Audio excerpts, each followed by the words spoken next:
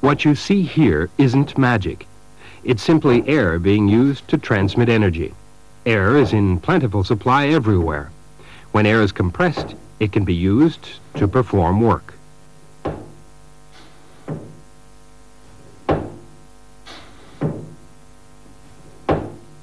This is known as pneumatics. Here, air pushes on a device, moving it back and forth. It's controlled by a simple pneumatic control system. Pressing the button sends air to the cylinder. The control valve in the center of this circuit determines which side of the cylinder receives the air. The push-button valve at the bottom of the circuit sends signals to the control valve. Therefore, compressed air acts as both a working and control medium.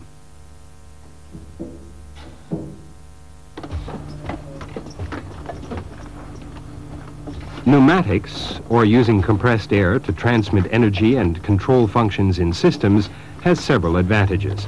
Let's examine examples of each. Compressed air is fast. For example, short cycle times can be achieved in automated assembly applications. At the same time, it is overload safe. If the machine jams, pneumatic motors or circuit components will not burn out.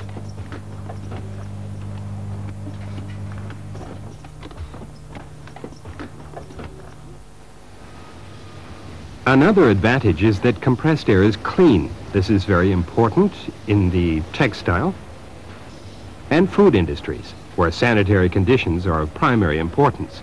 Pneumatics is also safe because compressed air does not burn or explode under a wide range of operating temperatures.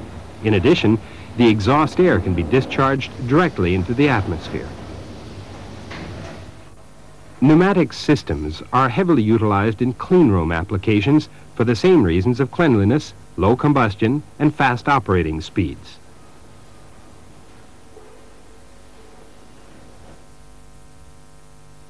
Compressed air can also be stored, ready to be used when required.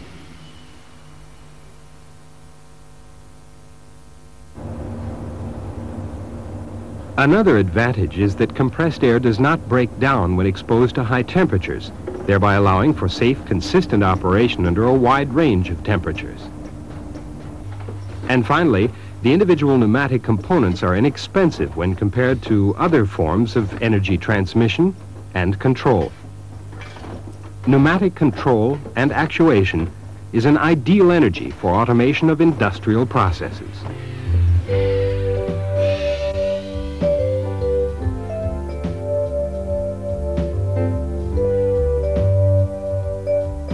A knowledge of a few basic principles of physics enables you to gain a better understanding of pneumatic systems and how they function. Let's start by defining pressure. Atmospheric pressure is present everywhere on Earth. It's generally regarded as being a constant at sea level of 100 kilopascal, abbreviated kPa.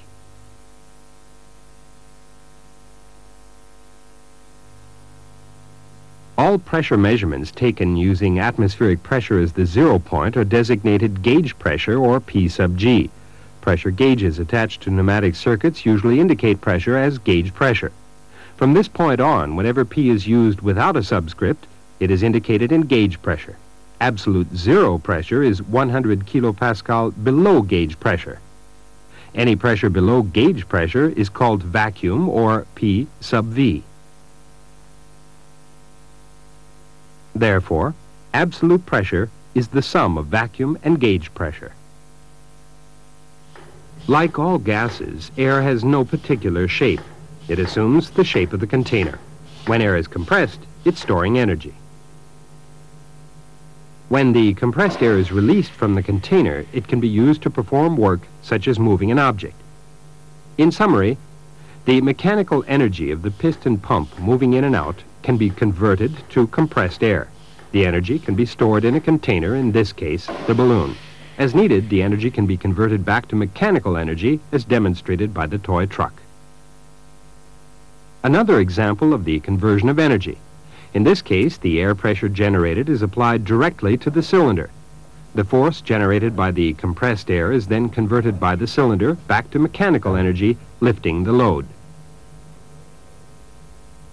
Next, let's study the relationship between volume and pressure.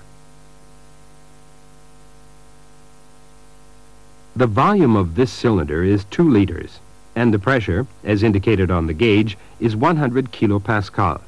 This relationship can be described by the formula V times P equals a constant value. To test this, let's enter the two values into the formula. Multiplying these two numbers results in an answer of 200. When you press down on the piston, reducing the volume in the cylinder to half its size, the pressure gauge now reads 200 kilopascal. Applying these new values to the formula results in an answer of 200.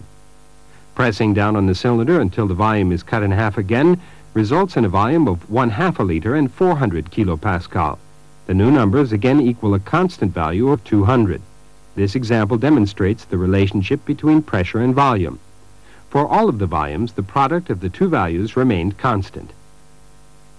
Next, let's examine an application of this concept. If you have a compressor with an output of 7:1, you can use this formula to determine its output pressure. The known values are the starting volume V1 of 7 liters, the end volume V2 of 1 liter, and atmospheric pressure P1. To determine the output pressure P2, use the formula V1 times P1 equals V2 times P2. Enter the values and solve for P2. When you're finished, P2 should equal 700 kilopascal output pressure. When you subtract the starting pressure, the compressor increased the pressure by 600 kilopascal.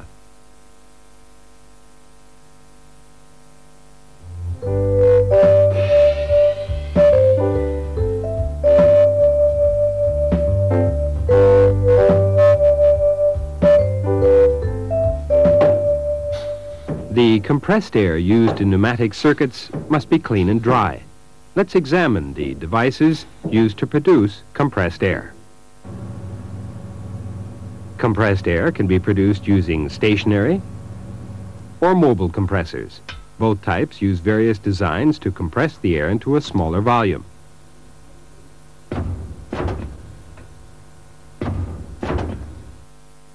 Two of the most common types are piston and screw compressors. The drawing on the left represents a reciprocating piston compressor. When the piston moves down, it draws air into the cylinder. It then moves up, compressing the air. Compressors that contain one cylinder are called single-stage compressors. Each stroke of the piston produces a burst of compressed air.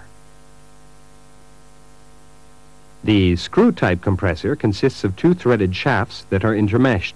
As they turn, they transport air from the intake side to the compression side. One advantage of this type of compressor is that it produces a continuous flow of air. In both types, as the air is compressed, energy in the form of heat is concentrated in a smaller space. So, most compressors include a cooling unit to reduce the temperature of the compressed air. Such units can also be used to reduce moisture, oil, and dirt in the compressed air. The compressed and cooled air is then stored in a tank called a reservoir, which performs several functions. It acts as a buffer, smoothing pressure fluctuations as the air is used by the circuit. This also allows the compressor to run only when needed to pressurize the reservoir. The reservoir also supplies a steady flow of air to control circuits. This reduces fluctuations in pressure under varying rates of use. In addition, the reservoir helps to cool the compressed air. As the air cools, moisture separates from the air and collects in the bottom of the reservoir. This water must be drained from the reservoir on a regular basis.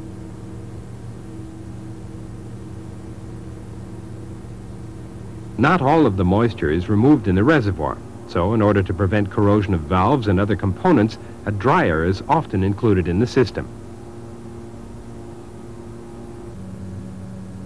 When designing and installing a compressed air system, the distribution of the air has a major effect on system performance.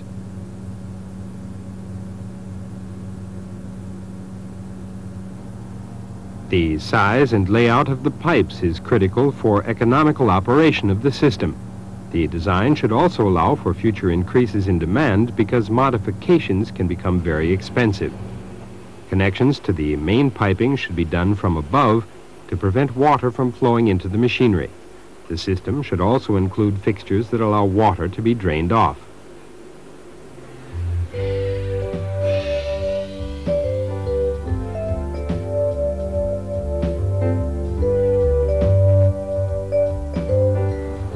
In addition to the preparation of compressed air during its production, a service unit is used to prepare the air when it enters the machine circuit. These cutaways show the intricate air passages typical of pneumatic components. It's important to remove dirt and moisture that may have been picked up by the compressed air from the distribution system. Dirt could clog component air passages, and water could cause corrosion of valves and fittings.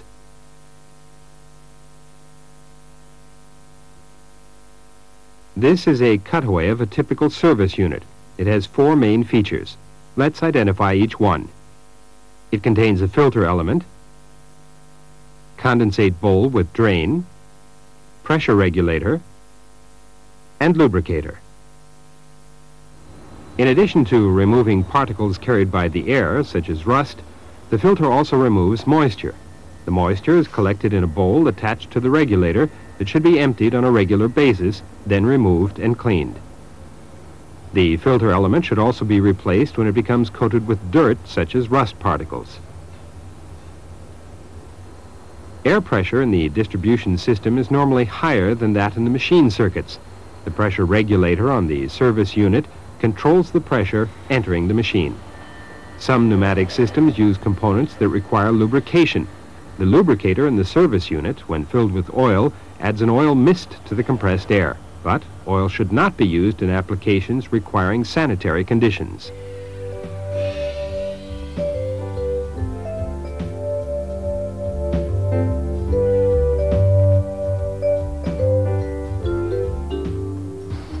These pneumatic cylinders are used to raise and lower manufacturing tools. This is an example of how pneumatic actuators convert energy in the form of compressed air to mechanical energy. To understand how they function, let's study a number of types of linear actuators. This is a transparent model of a cylinder. A linear cylinder is the most frequently used pneumatic actuator. Compressed air energy is converted inside the cylinder into linear motion. Cylinders are available in a wide range of shapes and sizes, normally within the following specification ranges: bore 6 to 320 millimeters, stroke 1 millimeter to 2 meters, force 2 to 50,000 newtons, piston speed 0.02 to 1 meter per second. Now, let's examine how cylinders function. This is a single-acting cylinder. It's represented by this ISO symbol, which indicates that the cylinder has one air inlet port and a return spring. When compressed air is supplied to the inlet port of the cylinder, it pushes against the piston. If the force generated by the pressure is greater than the force of the spring, the piston moves away from the inlet port, compressing the spring and extending the piston rod. When the pressure is released, the spring moves the piston back to its initial position, retracting the piston rod.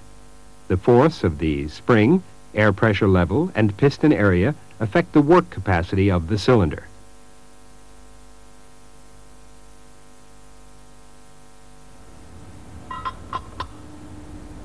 Single-acting cylinders perform work only in one direction, the extension of the cylinder.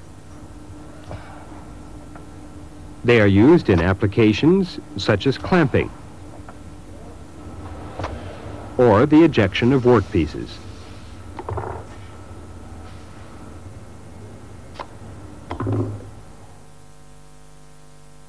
In applications requiring work in both directions, the double-acting cylinder is used.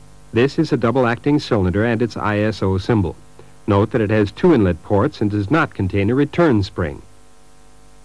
In the double-acting cylinder, the force exerted by the compressed air can be directed against either side of the piston. This allows work to be done on both the extend and return strokes. Note that the area occupied by the piston rod also reduces the force generated on the return stroke. Due to the area occupied by the piston rod, less air is needed for the return stroke. When selecting a cylinder for a specific application, you must take various factors into account: stroke length,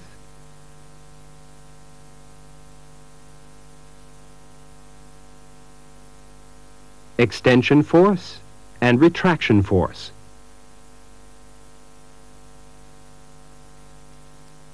And finally, cycle speed.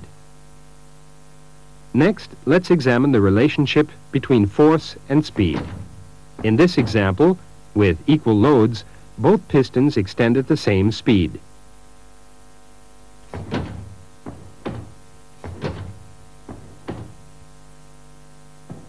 If the load on the left is increased, the cylinder extends more slowly.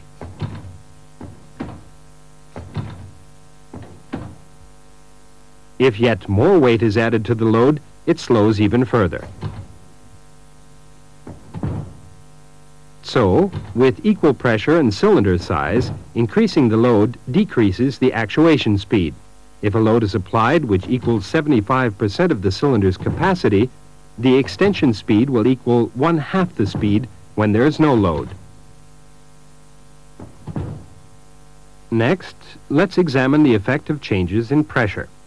Here, a cylinder under load is extended using an operating pressure of 380 kilopascal.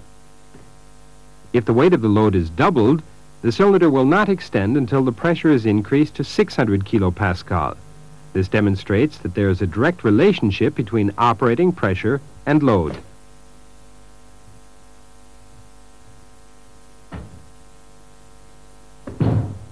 Next, let's study the effect of changes in cylinder bore size. The bore size is the inside diameter of the cylinder. These two cylinders have different bore sizes. Using the same pressure and load, the cylinder on the right cannot lift the load. However, the cylinder on the left with the larger bore size is able to lift the load.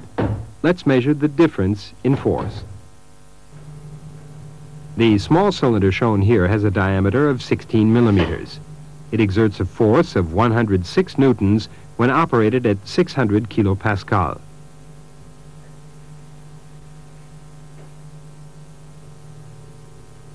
A cylinder with a diameter of 25 millimeters, using the same pressure, exerts a force of 262 newtons. When the same pressure is applied to a 32 millimeter cylinder, a force of 418 newtons is produced.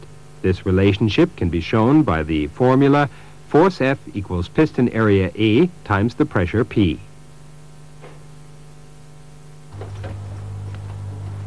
The diameter of the piston directly affects the force, speed, and air consumption of the cylinder. The most efficient design uses the smallest cylinder adequate for the application. In this machine, various size pistons are used based on the job to be done.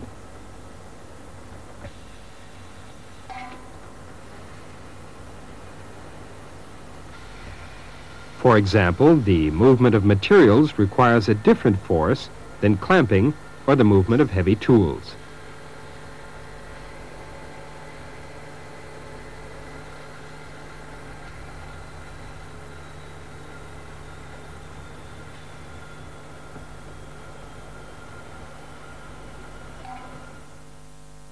There are some applications where the full speed is not desirable at the end of the cylinder travel. These applications require a cylinder with adjustable end position cushioning.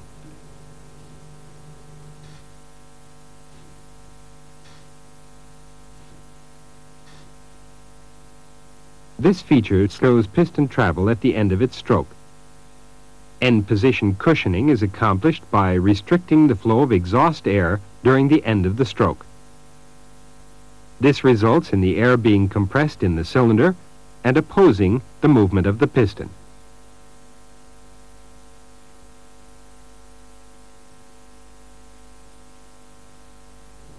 Next, let's examine other types of cylinders.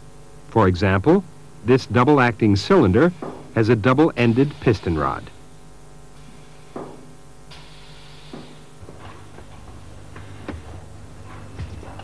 This design provides more precise linear movement due to the two bearing surfaces. When heavy tools are not mounted along the axis of the cylinder, their weight applies forces to the side of the cylinder that can be compensated for by double-ended piston rods. Another advantage of double-ended piston rods is that the ends not used for the application can be used for other functions, such as end position sensing.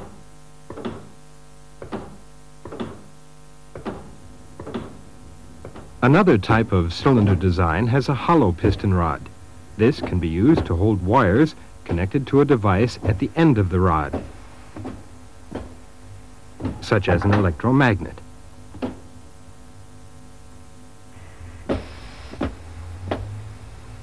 Or it can be used as a passage to carry vacuum or liquid such as oil. These cylinders have a fitting on the end of the rod for the connection of the tubing. This cylinder has no piston rod.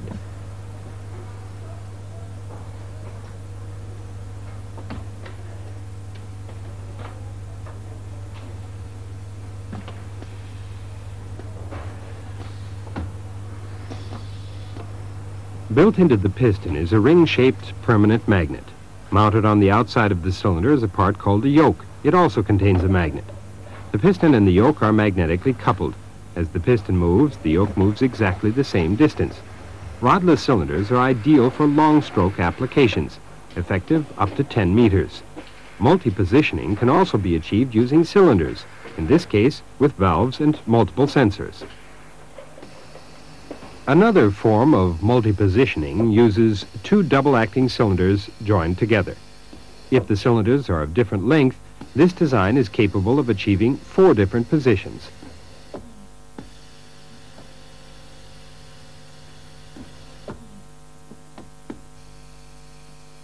For example, the 4 positions are used in this machine to drill and countersink 2 holes.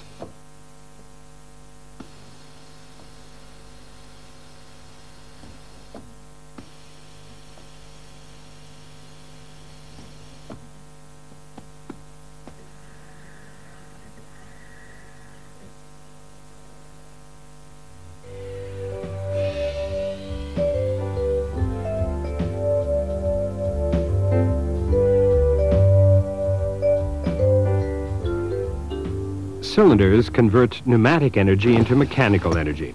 So far, you've seen how this produces linear motion. Here, the linear motion is converted into rotary motion through a gear train. As the piston rod moves, the rack on the end of the piston rod turns a gear, producing rotary motion. As the piston moves left and right, the gear rotates in the opposite direction.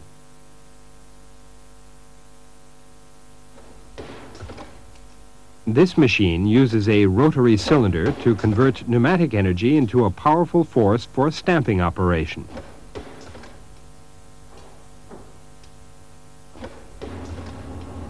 Another design is the rotating vane cylinder.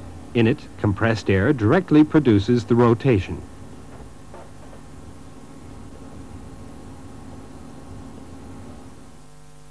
It functions in the same way as a double-acting cylinder in that it has fixed stops at both ends of the stroke and performs work in both directions. In this type of cylinder, the angle of rotation is adjustable. Rotary cylinders can be used in a number of applications. In this example, it's moving parts from a test station to a conveyor belt. Another use is for parts orientation. Here, a rotary vane cylinder is used to turn parts over for machining on the opposite side.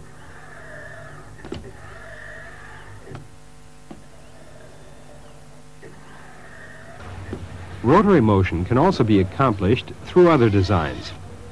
One design, the rotating vane motor, is capable of producing continuous rotation. This pneumatic screwdriver can reach speeds between 3,000 and 8,000 RPM.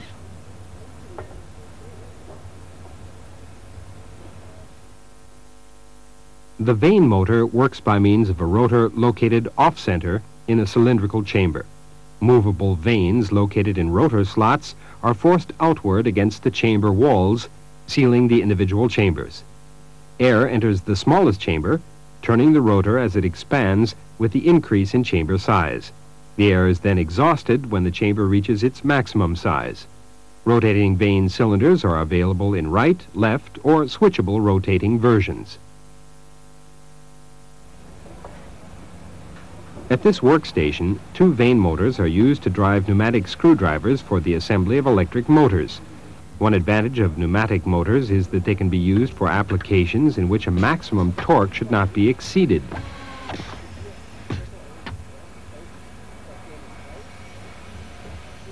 This is the symbol for a rotary actuator with a limited angle of rotation. A different symbol is used to represent rotary actuators with unlimited rotation called pneumatic motors. These are a good example of how symbols reflect component function rather than structure.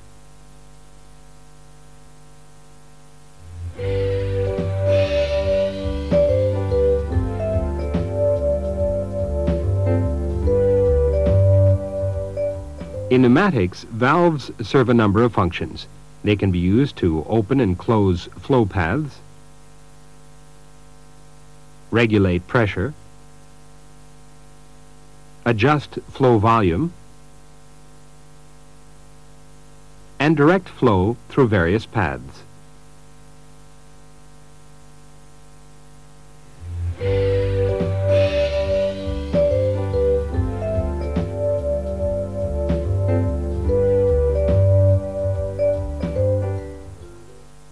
One type of valve is the directional control valve. It has three basic functions. They are to block the flow path, to open the flow path, and to direct flow. Directional control valves perform all three of these functions when they're connected to a cylinder. Next, let's examine the types of directional control valves. This directional control valve can be used to control a single-acting cylinder. It has three passageways called ports. The one at the top is connected to the cylinder. At the bottom left is an exhaust port, and the port on the right is connected to a source of compressed air. The valve also has two switching positions. With 3 ports and 2 positions, it is called a 3-2 directional control valve. This design of the valve seat and seals is called a poppet valve. 3-2 directional control valves are represented by the ISO symbol on the right. This valve is shown with a push-button actuation and spring return. Unactuated, the valve blocks the flow of air to the cylinder, and air exhausts from the piston side, allowing the spring to hold the cylinder retracted. When the button is pressed, the valve shifts, connecting the compressed air port to the cylinder. This causes the cylinder to extend, and the valve blocks the exhaust port. When the push button is released, the spring built into the valve shifts it back to its starting position. The cylinder is then connected to the exhaust port, and the cylinder spring returns the cylinder to its initial position.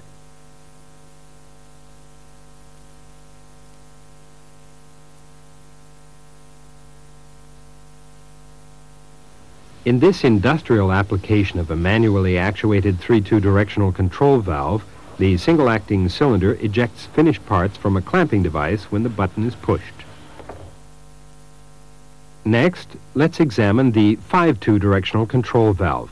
Like the 3-2 valve, the 5-2 valve has 2 positions, actuated and unactuated. However, this valve has 5 ports. It's represented by this ISO symbol. The 5-2 valve is used to control double-acting cylinders. Both parts at the top of the valve are connected to the cylinder. The center port on the bottom of the valve is connected to air. The 2 outside ports are exhaust ports. In its initial position, the valve directs air to the piston rod side of the cylinder, holding it in place. When the push button is pressed, the valve directs air into the piston side of the cylinder. At the same time, it exhausts air from the piston rod side. When the push button is released, the valve directs air into the piston rod side of the cylinder. At the same time, it exhausts air from the piston side. Double-acting cylinders are used in applications where work is done in both directions. For example, this clamping fixture uses compressed air to hold the plate in position. This is another type of valve, the 5-3 directional control valve. It has 3 possible positions: center, right actuated, and left actuated. Notice that there are 2 springs in the valve. These return the valve to the center position when the push button is released. The valve is represented by this ISO symbol. The 5-3 valve can be used to control the position of a rotary vane double-acting cylinder. The valve port connections are the same as the 5-2 valve. Both upper ports are connected to the cylinder. The lower ports are exhaust, air, and exhaust. In the valve's initial position, all ports are blocked. This holds the vane at its current location.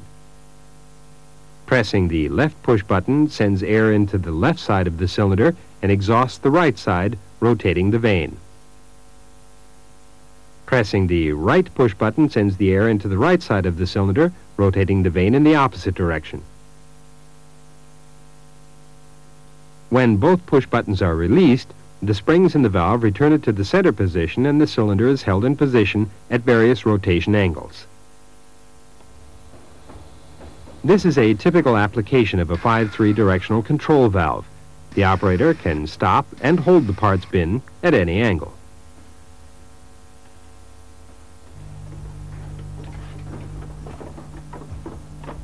There are two ways valves can be controlled. Directional control valves can be directly actuated, as shown by this roller lever actuation,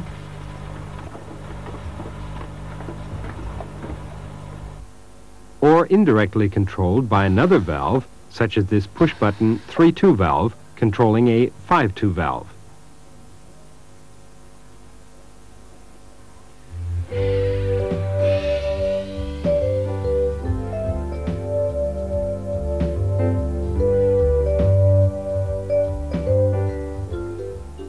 The AND valve enables the logical AND decision to be made pneumatically. Therefore, the piston extends only when both push buttons are pressed simultaneously. AND valves are also called two-pressure valves.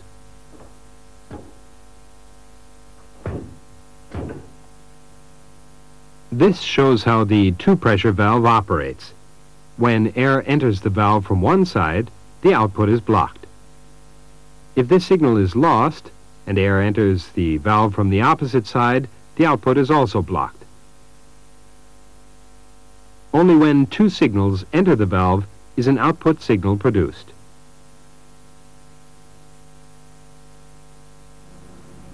At this workstation, two parts are pressed into a housing. Two conditions must be met in order for the pressing operation to start. They are: a start signal must be present, and the machine must have completed the previous cycle. This is indicated by a limit switch located at the initial position of the cylinder. Often, machine circuits use multiple AND valves. To simplify circuit plumbing, you can use a valve block containing multiple valves. For example, this block contains 3 AND valves. Another type of logic valve is the OR valve. When one or more signals is received by this valve, it produces an output. OR valves are also called shuttle valves.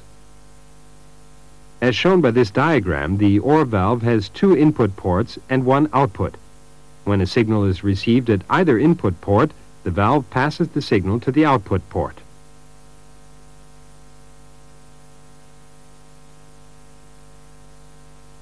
If 2 signals are received by the valve, the first signal produces an output and the second signal is ignored.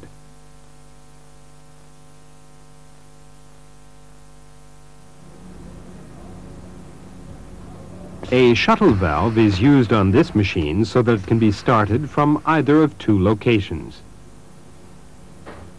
The machine can be started by pressing a push button, or a foot pedal can be used to start the operation. The machine starts if a signal is received from either location. The 2 signals are connected together in this OR valve. Next, let's examine another type of valve, the quick exhaust valve. One way to increase actuator speed is to exhaust cylinders directly to atmosphere through the large opening in a quick exhaust valve. This avoids the longer and narrower flow passages through the directional control valves.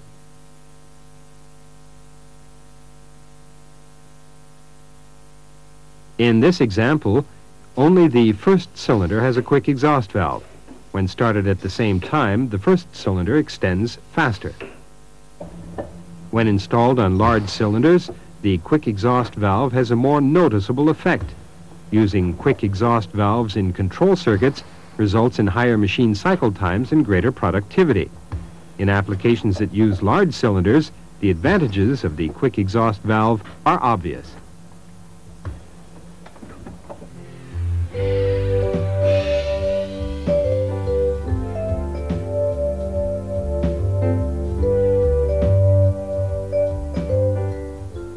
One type of pressure valve is the pressure regulator. It's responsible for holding the operating pressure constant by regulating the flow orifice. When the pressure increases, the valve automatically closes partway, reducing the flow to the circuit. The pressure regulator also smooths out pressure spikes from the machine circuit by venting excess pressure to atmosphere. Every service unit contains a pressure regulator. Next, let's examine another type of regulating valve.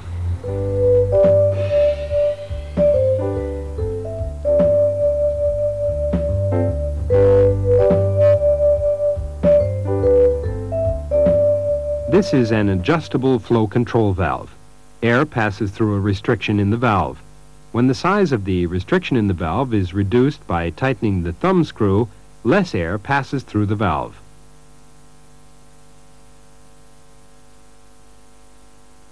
This is a one-way flow control valve. As its name implies, the valve controls flow in only one direction. It consists of an adjustable flow control and a check valve. The flow control restricts the flow of air in one direction. In the opposite direction, the check valve opens, allowing air to bypass the flow control. One application of the one-way flow control valve is to control actuator speed in one direction and allow full speed in the opposite direction. In this machine, the piston extends slowly and then retracts at its normal speed.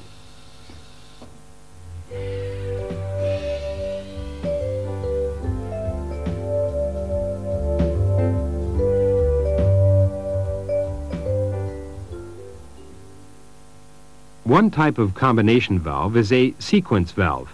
This valve switches when a predetermined pressure is reached.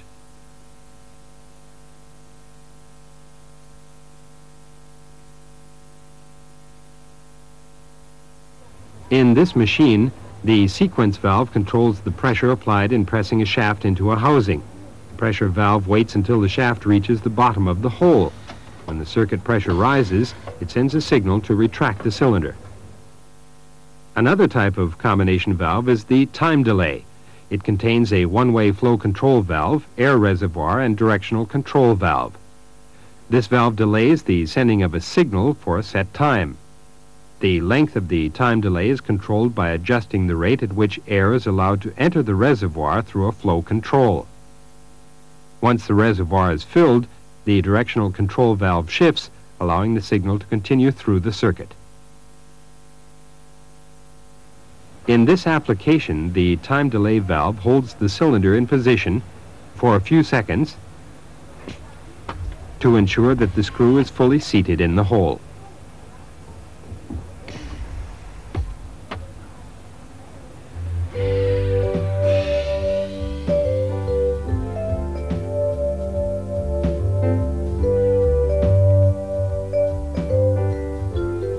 Earlier in this video, you learned about two types of valve actuation, direct and indirect. This is an example of direct actuation. The control valve is directly actuated by the push button. Indirect control is actually the preferred type of actuation because it allows for a separation of signal input and processing. One reason this is desirable in machine design is that it allows you to include logic functions in the circuit. To understand this better, let's examine a number of applications. In this machine, signal input is provided by the machine operator. As long as the operator presses both push buttons, the cylinder continues to extend. When the operator releases either button, the cylinder retracts. Therefore, the cylinder movement is manually controlled by the operator.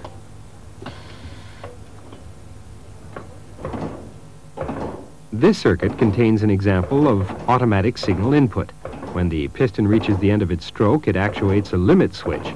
The signal generated by the limit switch shifts the 5-2 directional control valve moving the piston back to its initial position.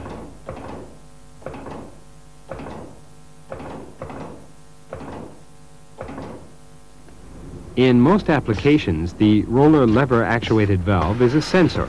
It generates a signal based on the position of moving parts in the machine.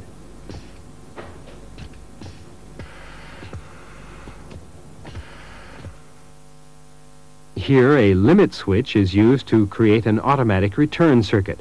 Once the operator presses the push button, the sequence continues automatically until the cylinder returns to its initial position. This is the result of the interaction between piston rod, sensors, and control valves.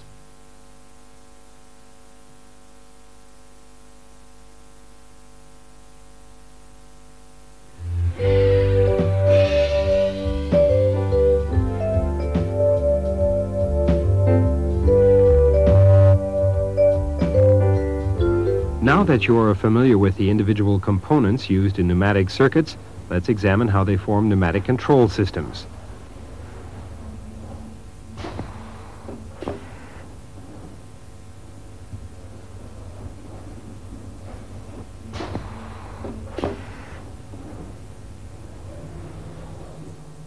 The first component is the service unit. It's the link between the air distribution system and the pneumatic control circuit. Remember, it controls the pressure supplied to the circuit, cleans the air, and can add oil to lubricate the circuit components.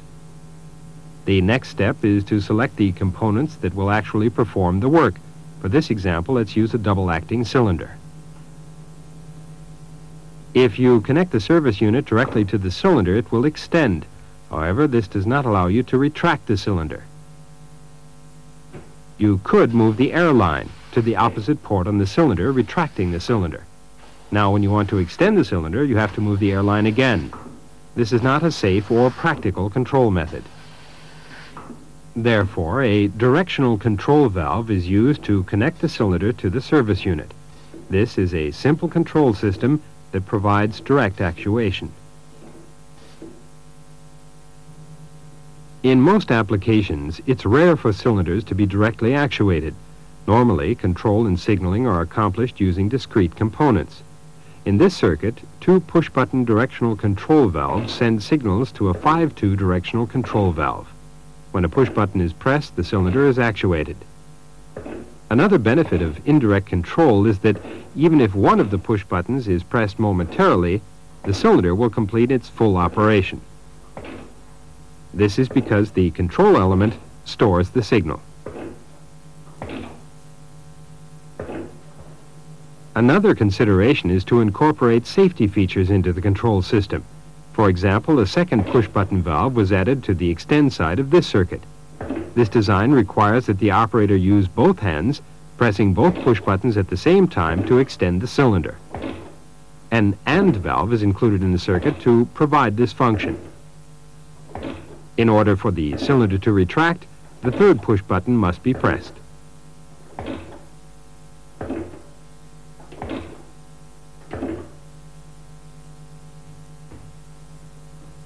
The structure of the pneumatic control system can be described in terms of the functions of the circuit components. The first level is the source of energy and its preparation. The second level contains components that initiate control signals. Logic functions that process these signals are located in the third level. These determine conditions that must be met before actuators are moved.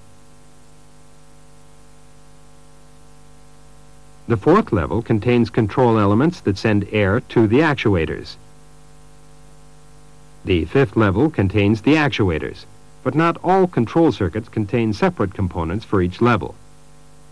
In simple circuits, one component may provide the functions of multiple levels. This push-button actuated directional control valve provides the functions of signaling, logic, and direct control. Next, let's look at the 5 levels using ISO symbols to represent the components. At the first level, we have the energy supply and the double-acting cylinder in the level of actuators.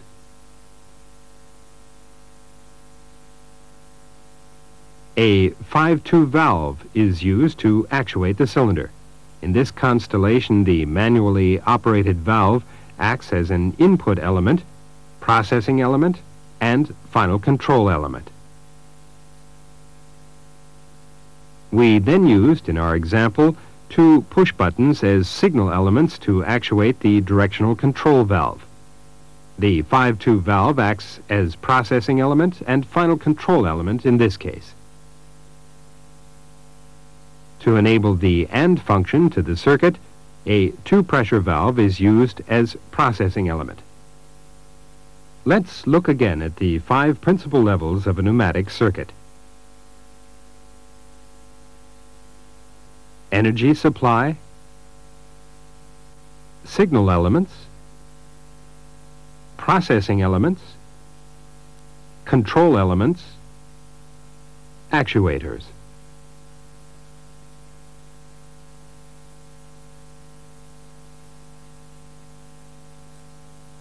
Each of these levels can be identified in the actual machine circuit.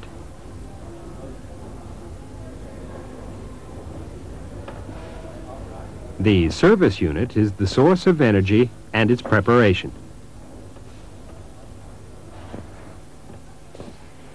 The 2 manually operated valves initiate control signals.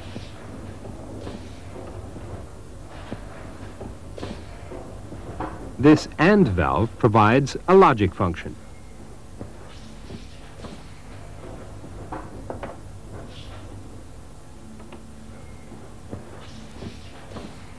The 5-2 directional control valve is the control element,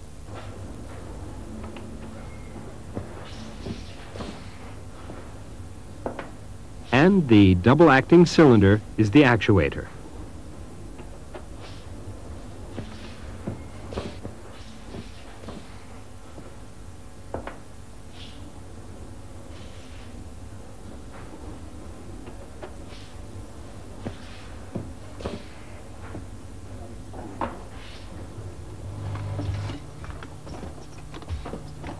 Regardless of their complexity, all pneumatic control systems contain these basic functional levels.